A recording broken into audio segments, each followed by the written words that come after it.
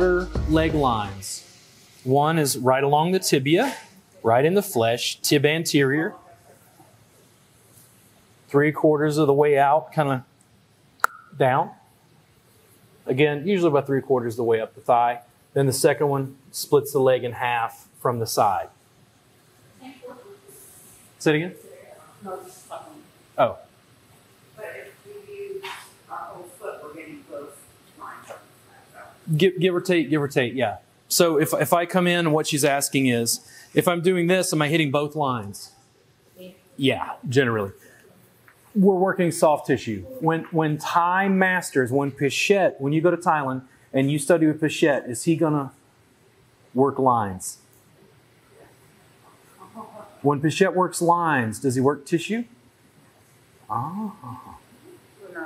And when Pichette works on you, does he ponder a tradition that's been handed down through him in a Theravada Buddhist culture with Vipassana meditation, and the fact that Thai massage is a part and a branch of like traditional Thai medicine, which is said to have come from Jivaka, the father doctor who treated the Buddha.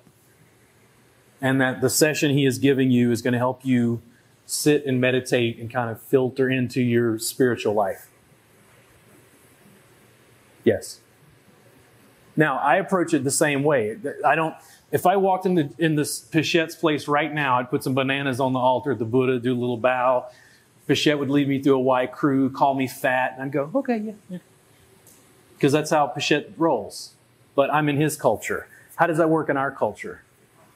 Yeah, unless your clients, who was it that said he couldn't have, was it you that said he couldn't have the Buddha in your studio? Yeah, it's that sort of thing. It's a cultural component. I'm not denying those other pieces. I'm just giving you good soft tissue work to start with. How does this feel, Kristen? Yeah.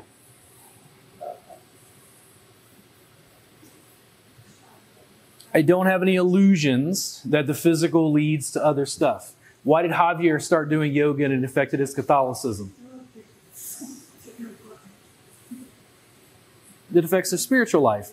I think that good body work does the same thing. I don't think that affecting your spiritual life has to do anything with any specific religious tradition. And I know that will make some people angry if they hear that, but I've read too much Joseph Campbell. Comparative mythology.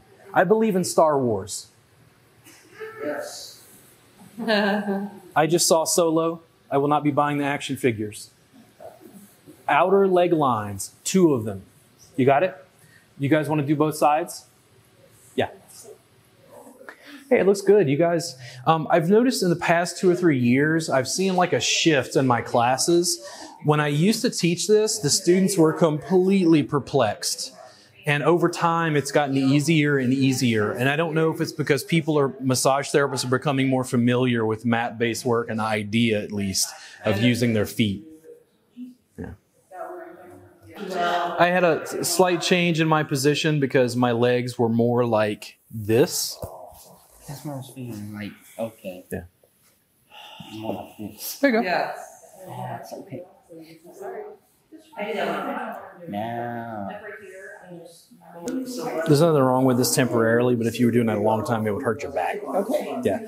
That's why when I'm working those outer leg lines, if I'm going to work on that portion, I'm going to take this knee underneath hers. Okay. So turn.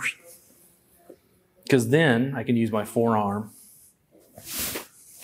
Okay. in there. See? Do you mean when I'm using my hands too, or just when I do this? You could also use your hands there. Increasingly, what I'm going to do is take you off of your hands, put you on your forearms and elbows, on your feet, on your knees. Make sense? Yeah. Just because I don't want you to overwork these guys. Okay. Yeah. I need to practice the beat. But lots of options over time. Don't work. Did you use your legs yet? Oh, okay. Back, face up, and then work Because if she wants more pressure, that's how you'll deliver it. She didn't want that much pressure. It's a little tender.